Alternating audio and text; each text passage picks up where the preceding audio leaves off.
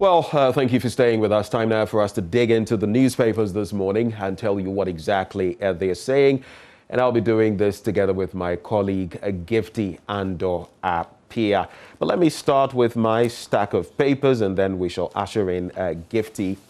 I'll start with the Daily Graphic newspaper, where, in fact, the headlines talk about meeting conditions for unitization.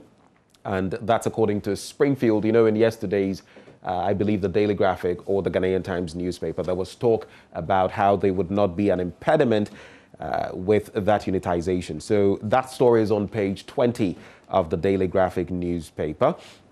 There's also massive support greets 2021 census. Citizens profess readiness. You can find that story on page 16 of the paper. Also on page 16, cannabis production applications flood Narcotics Commission. And that is also there. There's a lot of talk about the medicinal use of narcotics or cannabis in the country, but others also want it to be extended like other countries have done. Then there's a national security strategy launched, focuses on constitutional democracy, tolerance, and rule of law. There was a lot of talk about it yesterday, and when I get into that story, I'll share with you a bit of what Professor Enning, who's with the Kofi Annan International Peacekeeping Training Center, also had to say about that. When you go into the paper, there's also Mali military leader sworn in as interim president. I'm talking about Assimi Goita, who's been sworn into office as the new interim president despite facing a diplomatic backlash over his second power grab in 9 months. You would recall that Mali has faced some sanctions from ECOWAS by way of being expelled thus far. So a lot more talk about that in there. When you turn to another page with international news, page 9, it talks about Biden calling on nations to boost their economies. And that's actually on page 9 of the paper. The center spread of the Daily Graphic talks about the unitization bit I spoke of earlier. But then there's this one. Pay attention to food safety. Minister urges the public. That's also in there. Should time suffice, we'll bring you details of that. On the back page of the paper, illegal fishing activities. Stakeholders want government action. And that's the call there, as the EU has been endorsing regulated fishing practices by appropriate classes of levels. Details when I dig into that paper. Do we have Gifty yet? Hello, Gifty. Benjamin, I'm here. Good morning. Great. Good to hear from you. I hope you're well this morning. I'm blessed. How are you? I'm also very well. So let's quickly, before I continue with my stack of papers, let's check out what papers you have and the headlines in them, and then I'll come back to those I have here in the studio. Okay. I have the Daily Dispatch newspaper. I also have the BNFT. I have the Ghanaian Times, and then I have the Daily Guide newspaper. These are the four that I have, Benjamin. Okay, so let's... Do you want me to go through the headlines? Yes, let's take a quick look through them. Okay, so the Daily Guide is reporting the banner headline, Opuni claims against Judge Arus. That's the Attorney General saying that. The story is on page 3 of the newspaper. And then there is, despite economic challenges, opportunities abound. That story is attributed to Ken Ofori-Atta, the finance minister. And then you have Nana unveils national security strategy, and wicked son kills mom, buries her secretly. That's the front page of the Daily Guide newspaper. Let's take a look at the Ghanaian Times newspaper. Ghanaian Times is reporting banner headline, government plans to deal with terrorism, violent extremism as president launches national security strategy. So the national security strategy is also big here for the Ghanaian Times newspaper. Also, remain focused as government takes steps to revive economy in the midst of COVID-19. And Ghana Medical Association condemns flagrant disregard for COVID-19 safety protocols. So it is on page 15. That's the Ghanaian Times newspaper. I want to quickly go into the center spread of the Ghanaian Times newspaper.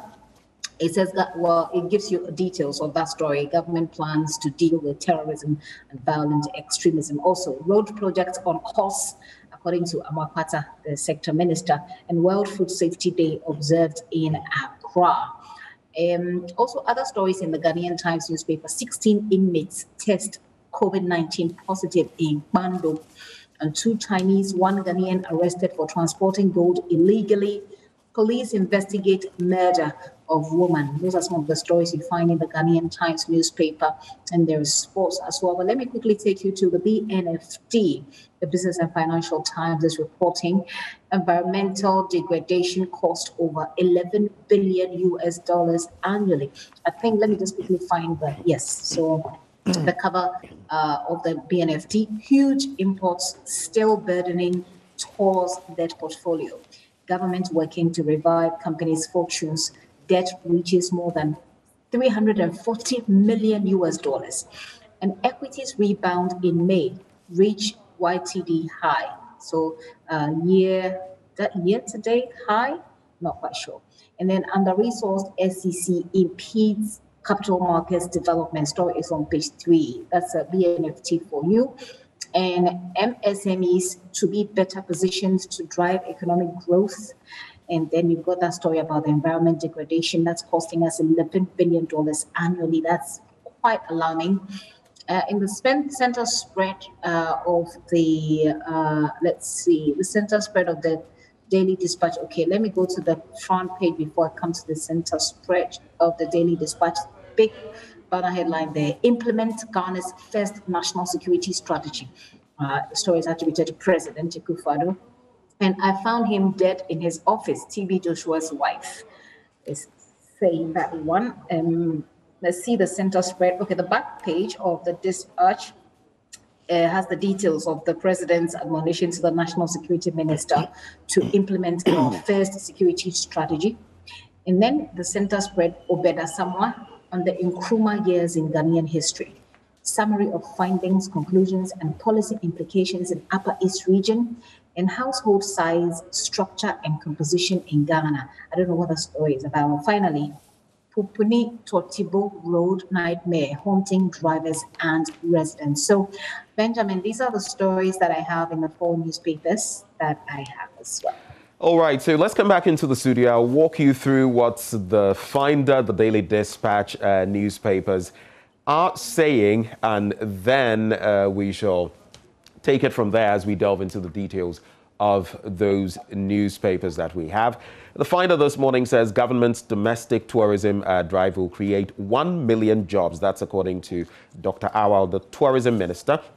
And he's been talking a lot lately about how we can boost tourism activities in our country and get more foreign exchange for the Republic. Oforiatta urges youth to take advantage of government's initiative, and that dovetails into the story from the Daily Guide, the front page of the Daily Guide. Nearly 16,000 agri-businesses fold up between May 2020 and January 2021. That's according to the Statistical Service. And Ghana adopts new security strategy as threats to nation evolve faster and with greater intensity. That's according to the president. It's something that we've read from in most of the papers this morning. Also relevant in light of what has happened in our sub-region, especially what is happening in Mali currently. GMA disappointed over disregard for safety protocols at Sir John's funeral, and First Lady supports tree planting to restore lost forests. So those are on the front page of the Finder newspaper. There's also this one tied to that very last headline I read: disregard for COVID-19 protocols at Sir John's funeral worrying, and that's according to Occupy Ghana. So it's not just the GMA. Occupy Ghana has also been talking about it. The Daily Dispatch newspaper now, and implement Ghana's first national security strategy. That's according to the president. And then this one: I found him dead in his office. TB Joshua's wife recounting what exactly happened a few days ago as we lost televangelist, philanthropist, TB Joshua. That's on page 11 of the Daily Dispatch newspaper. When you turn to the back page, it's the story about implementing the national security strategy. So let's dig into the major stories as we have them.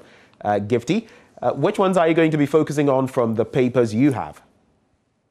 Well, it's definitely going to be the national security strategy that Ghana has just launched. The sector minister took time to talk about this at his vetting, and I remember the details that he gave. I can't talk about all the details right now, but I remember it sounded to me exciting, and it sounded to me as something that if we should follow the way we ought to, that will have a lot of the problems we have as far as the way that national security operatives engage with the populace. We'll see a lot of improvements in that. I'm unable to read the details because the way that I see the papers here are it's a bit blurred. But Benjamin, I don't know if you can read for me perhaps the first paragraph or something, but we know that this happened yesterday. It also coincided with the launch of our new ministry, or the offices for the ministry. And it's, for me, exciting. If only we can stick to what the strategy says and exactly what we, and focus on exactly what we want to achieve with this strategy. Benjamin, are you able to read for me the first or second paragraph? Is that possible? So the story is in a number of newspapers. Would you like me to focus on the bit from the Ghanaian Times newspaper? I believe that will be okay. Because I feel it addresses a lot of these, including the bit about terrorism, extremism, and all of that. So the details on page 17 of the paper, it says President Nana Addo Dankwa Akufo-Addo has launched the National Security Strategy, a policy framework to guide the country's response to existing and future security threats. Now, the strategy is expected to help strengthen the country's capabilities to enable it address violent extremism and terrorism and optimize the effectiveness of the security and intelligence sector by revamping the current systems and structures. It is further geared towards, and I'm quoting Mr. President here, it is further geared towards strengthening state response to current and future threats while enhancing our prevention, protection, and response capabilities. Of course, it goes on to talk about the sort of terrorist activities that we've seen so continuously or incessantly in our sub-region. So in a nutshell, that is what the story shares from the Ghanaian Times newspaper, Gifty. And always, the devil is in the detail, right? We need to break it down and look at the details and see how it actually addresses the problems that we have. I think one of the major problems that we've had is how operatives of the national security system have related with us in the populace. I mean, look at the CTFM situation. Look at the Caleb Koda's account of how he was handled. Look at Asante Kregwa, for example. These are the latest things that have happened that has caused public uproar, right? So I believe that we have been doing all of these without a strategy, without a policy. Now that we have one as a country, how can we harness the details in that policy? And the National Security Minister at his vetting indicated that this was put together by so many people, so many stakeholders, including former national security coordinators and national security advisors, which is people from different governments, right? So I believe that this was done in good faith, bringing together everybody, irrespective of the political party that they belong to, and we've been able to put together this document. If we stick to the document, I believe, and work on the loopholes that we will find as we go along, I believe it will work very efficiently. Looking at what happened in Burkina Faso, we know that the threat of terrorism is it cannot be overemphasized, Benjamin. This is something that Burkina Faso, we share borders with Burkina Faso, by the way, in the northern part of the country. And so we can't say it, we can't overemphasize it. what we do with this strategy will go a long way to determine whether or not we can correct ourselves, even if we find that we went wrong, whether or not we can deal with violent extremism, whether or not we can improve the relationship between the populace and national security operatives, and whether or not we can build the public confidence, that is required for any national security ministry to be effective. And public confidence is key. We know that the public confidence in the police, for example, has suffered, has been beaten. Hopefully, this is a time for us to correct the mistakes that were made in the past. And I understand, Benjamin, that there's a fund that has been created. I think we need clarity about what this fund is, how it is supposed to operate. Individuals, anybody can just contribute to the fund. What is it? Can people demand accountability of the fund? Because we know the national security budget is usually not scrutinized. So what really is this fund for? Who can contribute to it? How important or how dangerous will it be opening up our national security to anybody's funding? I don't know if I'm making the point clear for you enough, but yeah, these are some of the things that we should consider as far as I'm concerned. But for me, it's exciting. It's exciting that we can go to the ministry and say, this is a building for the National Security Ministry. So if anything happens, we know where to go to.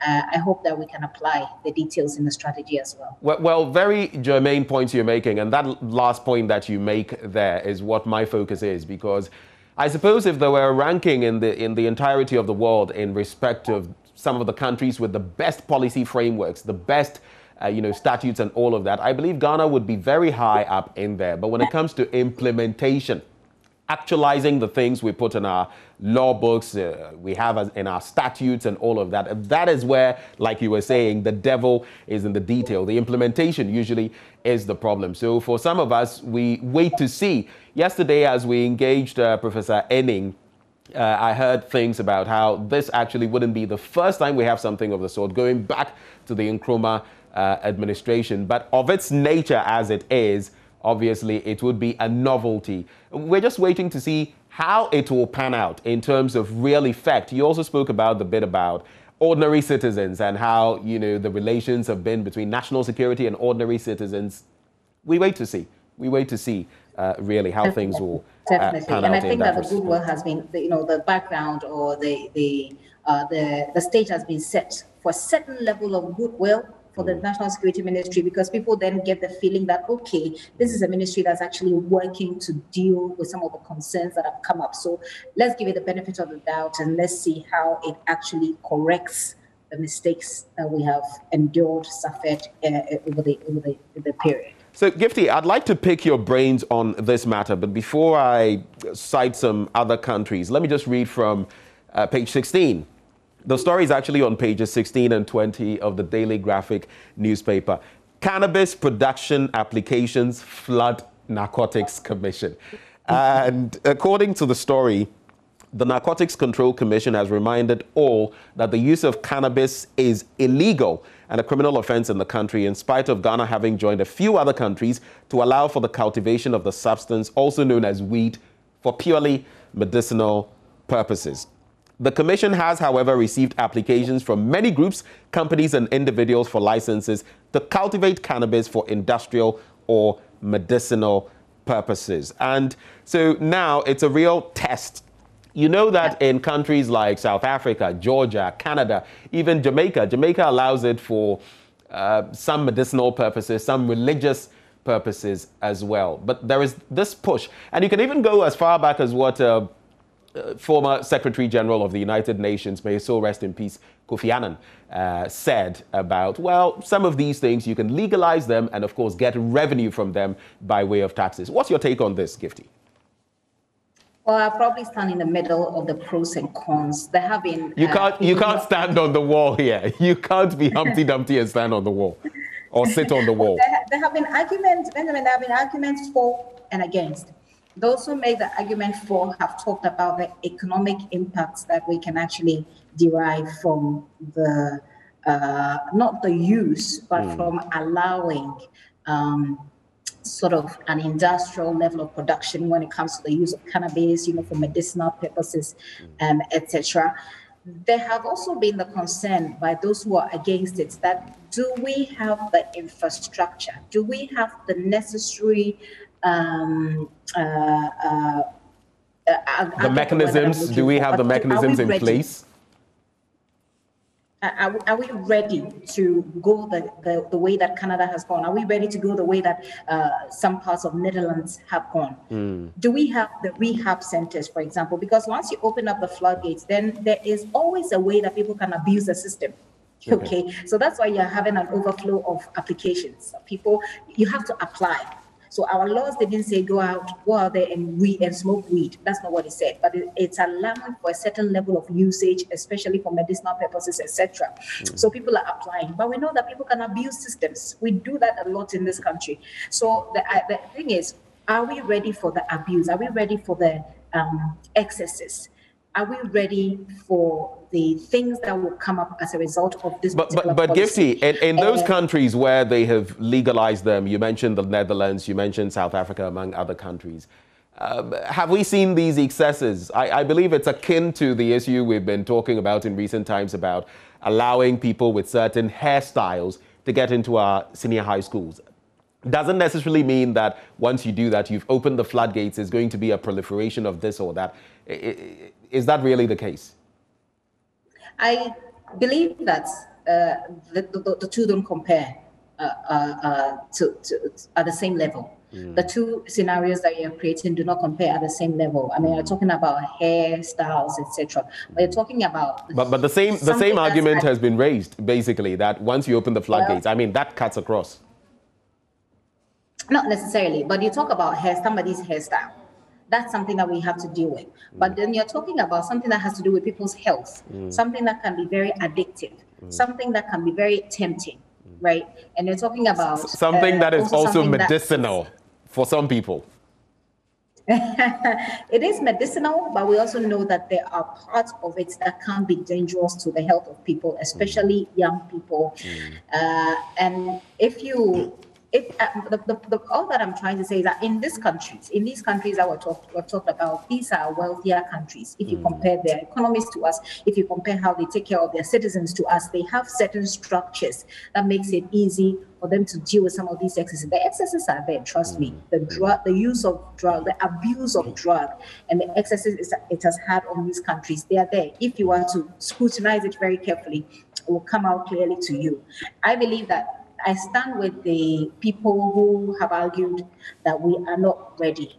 We don't have the systems in Ghana that allows for us to, gamble, for lack of a better expression, with this policy, experiment, or to gamble with the use of cannabis or the use of weed. So it's up to us now, because we've already passed the law. The applications are coming in. What can we do at this point to, do the chicken and egg, balance it out, get the economic benefits, but also protect our citizens from abusing it, which we know is highly possible. Okay, so let's do two related stories from the Daily Guide newspaper, which you have, and it's on page 6. Both of them tie into the conversation about safety on our roads. The first one is actually by Daniel Bampo, and he says, MTTD clear Accra Kumasi speed bumps. Now, the MTTD of the Ghana Police Service, in conjunction with the maintenance unit, the Ghana Highway Authority, has started removing all the speed bumps on the Accra Kumasi Highway, which is causing unnecessary gridlocks and inconvenience to travelers. They will replace them with rumble strips, but the situation, residents in the towns where the bumps are prevalent are complaining about speeding and the unjustifiable killing of pedestrians. The situation compelled the Director General of the Motor Traffic and Transport Department of the Ghana Police Service, COP Frederick Eduenim, to visit the affected areas, and they are being called on to facilitate the process to do more. But tied to that, Gifty, showboating cabbie injures 2 children. And that is on the same page of the paper, also tying into the conversation about road safety. And this one is totally needless because it was an unnecessary display and tooting of horns by some taxi drivers in Takwa as part of preparations towards the burial of their colleague deceased taxi driver ended in tragedy. Two school children aged 5 and 7 who were on their way to school were hit by one of the displaying vehicles, injuring them severely. And this happened on Friday, June the 4th at about 7 a.m. in Tarkwa. I'm linking this to the fact that we've heard the news, we've got the reports in recent times about how within, the first, it's not even 6 months yet, we've lost so many lives in this country. There have been so many accidents, and the situation is dire indeed. Your take, Gifty? I don't know why we spend so much time and resources talking about speed bumps and dealing with speed bumps. I know that there are instances where speed bumps can be such a nuisance. But for me, really, tackling accidents on our roads, as far as I'm concerned, maybe I'm ignorant, but it has nothing to do with speed bumps. I think that we have bigger problems, and we should major on the major and stop majoring on the minor. But Gifty, right before you go on, there are, in those areas, like has been cited in the Daily Guide newspaper on page 6, there are some areas where people speed unnecessarily. And sometimes you have, school children and all of that getting affected. Don't you think it's only relevant that we have speed bumps, sleeping watchmen on those roads to ensure that at least the cars are forced to stop? Of course, the other side of that would be that for those who are not aware those speed ramps or bumps are there, sometimes they facilitate accidents themselves. Yes, that's so common.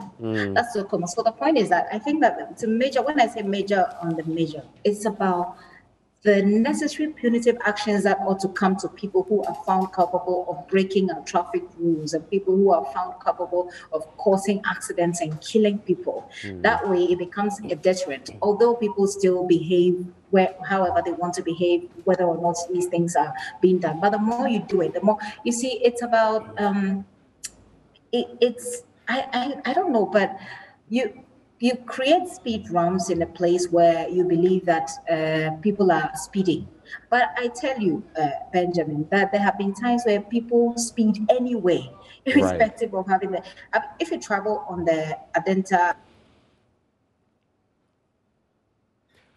A bit of a glitch there with Gifty's feed. We'll see whether we can reconnect with her and wrap quickly. But this is something I'd wanted to take Gifty's thoughts on, and it's also on page 8, the entertainment page of the Daily Guide, right before we do My Joy on line.com.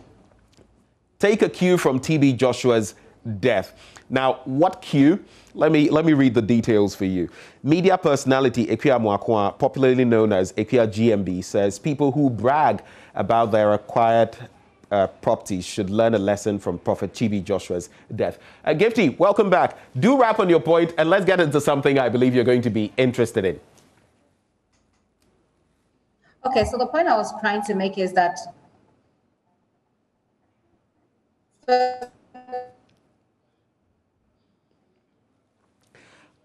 Let's quickly proceed. It's unfortunate I couldn't pick your brains on this, but the late founder of the Synagogue Church of All Nations, she indicated as of 2011 had a net worth of 10 to 15 million US dollars, but he wasn't going to be buried with any of his property. That, she added, should be a big lesson to those who boast about owning this or that.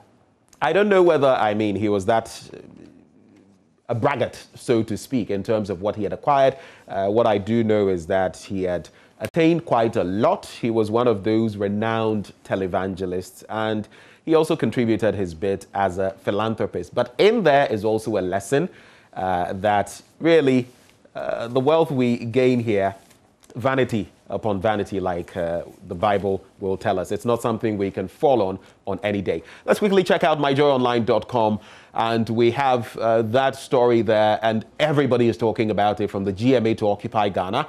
Minority demands apology from Akufo-Addo for flouting the Imposition of Restrictions Act at Sir John's funeral. And mind you, all the prominent personalities, even His Excellency the President, the Vice President, were there. There's also this one. Appointments Committee freezes approval of Ejapa Mercer as Deputy Energy Minister. And you know why. We've been giving you details of that. Fix the Country campaigners to petition IGP over breach of COVID-19 protocols at Sir John's funeral. So that's another body joining the fray. Only Almighty can lessen our heartbreak. That's according to TB Joshua's wife. Our condolences to them and the entire church. We are not living in a democracy. Hashtag Fix the Country convener reacts to the flouting of COVID-19 protocols at Sir John's funeral. And then still staying on that funeral, investigate and deal with organizers. GMA demands of the police. Wrapping up with these stories, 2 injured, property destroyed as fire ravages Elmina fishing market. And then more on TB Joshua. 6 times TB Joshua sparked controversy. The final story I'll take there. Sir John's funeral. Do you have the right to implement same law you are breaking? Occupy Ghana asks government. You can check out more stories on myjoyonline.com. Many more stories there. But coming up next, we have sports, which is coming your way. Do stay for that.